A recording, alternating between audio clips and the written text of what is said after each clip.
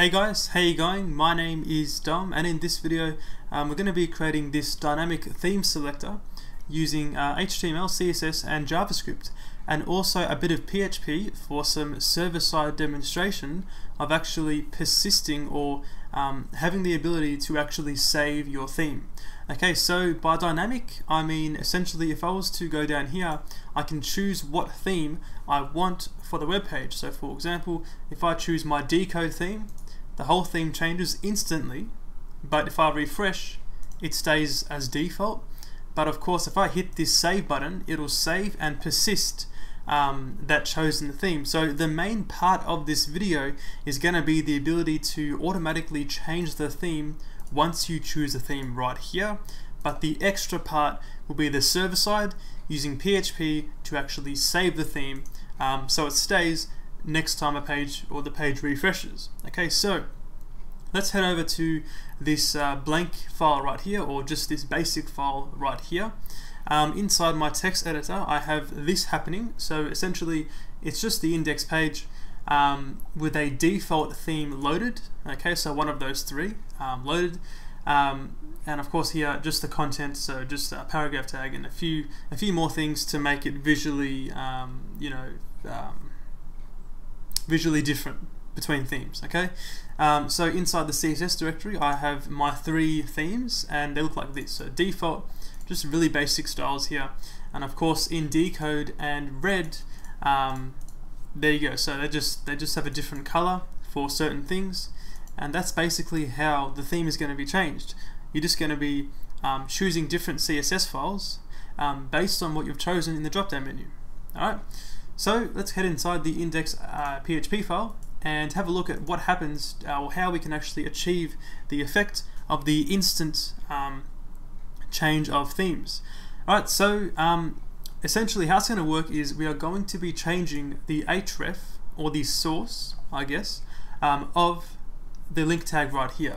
So on drop down selects, once you've chosen your theme, we're going to go inside here and change the value of this. Alright, so how do you do that? Pretty straightforward actually.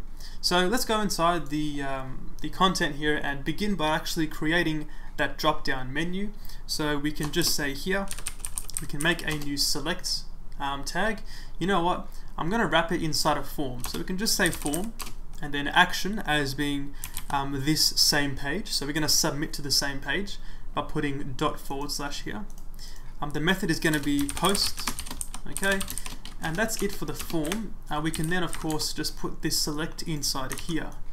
Okay, so of course we're going to list all of our three themes inside this select. So let's give it a name and ID of theme select, and inside here we can list three options. So we can say option with a value of default, and the display text will be default right there, and do the same thing for dcode and red. Alright, and also I'm going to add the submit button right now, so I can just say save theme, but of course we'll be doing all the saving stuff later on.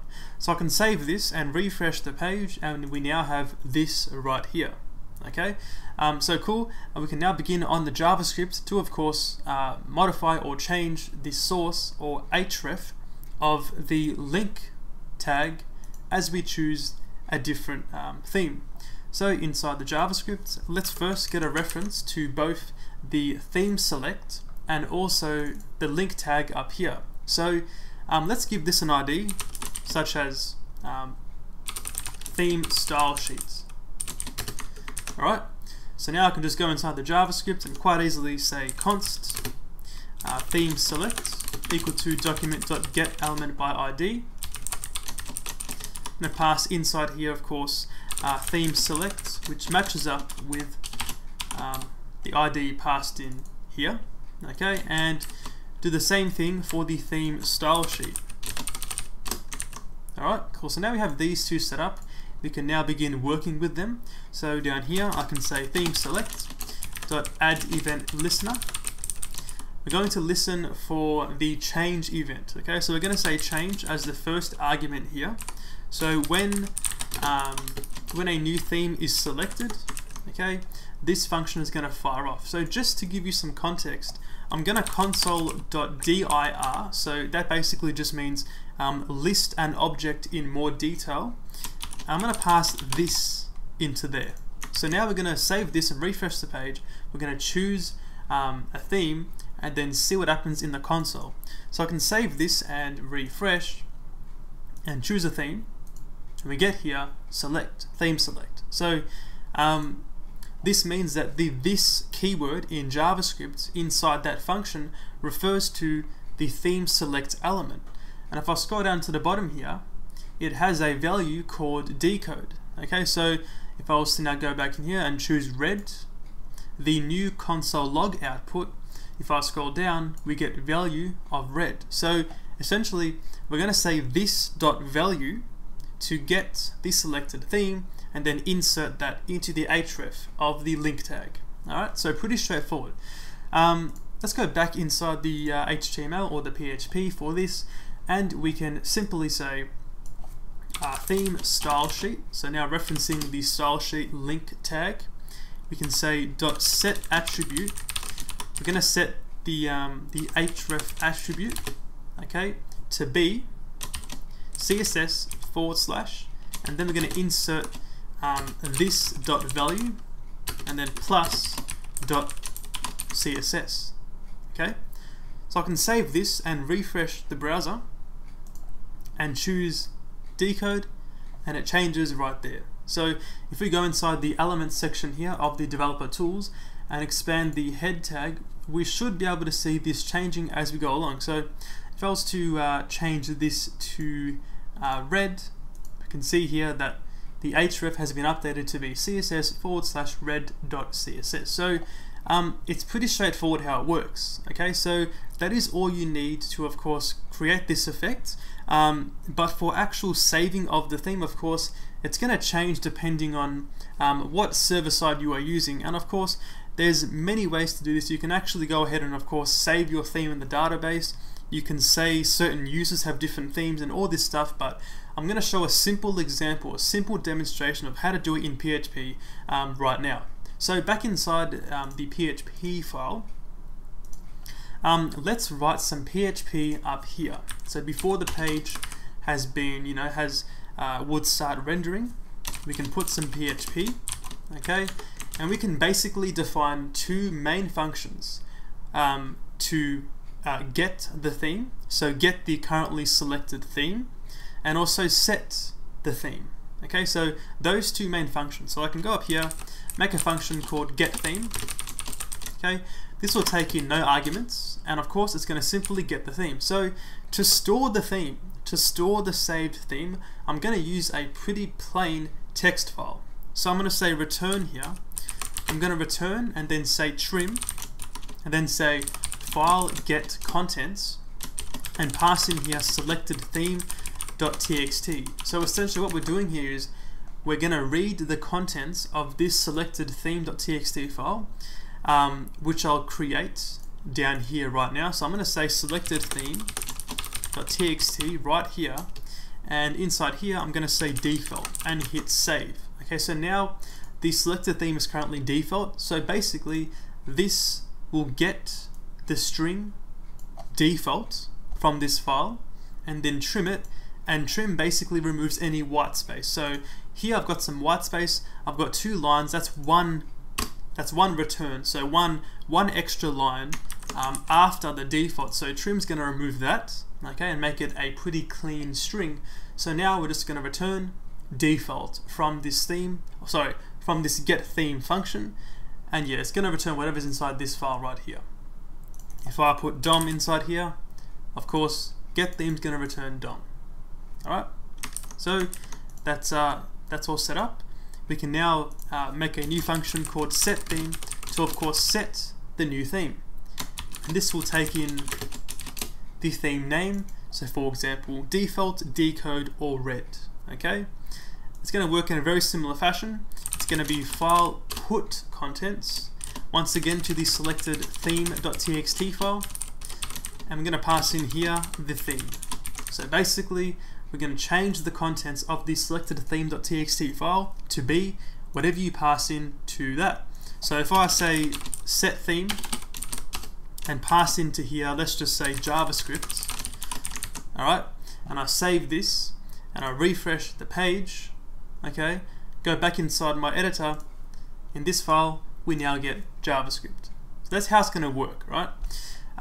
So yeah, so now we can go down here and we can basically say, if you have submitted that form, then set the theme. So we're going to say if, you know what, let's go back a few steps and actually work on getting the theme first. Sorry guys, so let's actually go ahead and insert the currently selected theme inside the link tag when the page loads up. Okay, so inside here, let's change default inside here to be the output or the return value of this get theme function.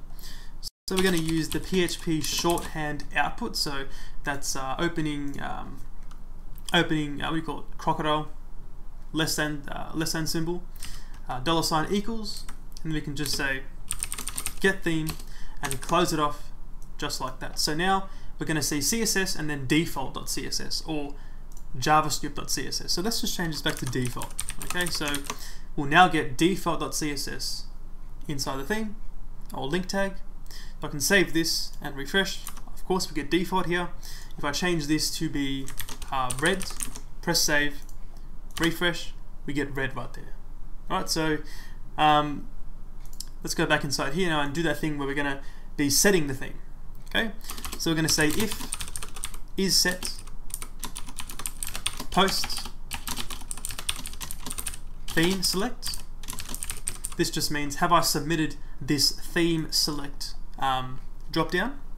If that's the case, okay, we're going to say set theme and then post theme select. Alright, I can save this, refresh. Okay, I'm going to choose decode, press save, and it saves. Alright, so it's working fine. However, obviously down here we can see that I've currently selected decode, but the drop down begins on default no matter what. So we're going to add some code to, of course, make it so if you've chosen decode, then this is decode by default. Okay, so let's go inside the editor once again and scroll down to this section here, and basically to make a option selected when the page loads up, you simply add the selected attribute. So if I say selected on the red and then refresh the page, red is selected by default. That's how it works, right? So basically we're going to output this selected attribute depending on if the current theme is what's inside here. So for each one of these options, I'm going to put some PHP and we're going to say if get theme is equal to default, then say selected, otherwise do nothing. So here we are saying if the theme is default, then output selected, otherwise don't do anything. I'm going to copy this and paste it for each one of these options. So we can say decode here and red here, and just watch out for your syntax here. I've got the $, then the two closing greater than signs, so watch out and just make sure that your syntax is basically just like this. Okay, so now I can save this and refresh, and now we should see decode here as the selected theme. If I was to change this to default, press save, and now of course it's all working just fine. Alright, so there's one more thing we need to do to make it a bit more secure, and that is, well, if I go inside here and I change the value of one of these options, so inside my DevTools, if I say default and change this to be something like JavaScript just like before, and then choose default and then press save theme, we get this. So currently my theme is JavaScript, right? So that was submitted very easily. So it may be the case that your user is malicious and wants to add some code to potentially destroy your website inside these value attributes. It may not be the case, but it's more for good measure. So we want to actually make it so you can only choose certain themes or only pass certain values to be as the value of this theme select. Alright, so back inside the text editor, let's go up the top here to the PHP once again and make a new array called available themes equal to an array of available themes. So we can say default, decode, and then red. And now we're going to say inside this condition, we're going to say if we have submitted theme select, select dropdown, and also in array post theme select available theme. So we're saying if the theme select value is inside one of these or inside this array, so if it's one of these values, then we can set the theme. Otherwise, don't do anything. Alright, so now I can save this, I can refresh. We still get JavaScript as the theme in the top here, of course, because that is our now currently selected theme. Let's go back inside here and actually change this to be default. So back to normal, okay? I can save this and refresh, we get default there. And now if I was to try and once again go inside here and of course change the value of default to be JavaScript once again and press save, it works just fine. So that prevents any sort of malicious code or malicious text being submitted to your server by the end user. And that is how you can create a dynamic theme selector using HTML, CSS, and JavaScript, and also some PHP. Alright, thanks for watching, and I'll see you later.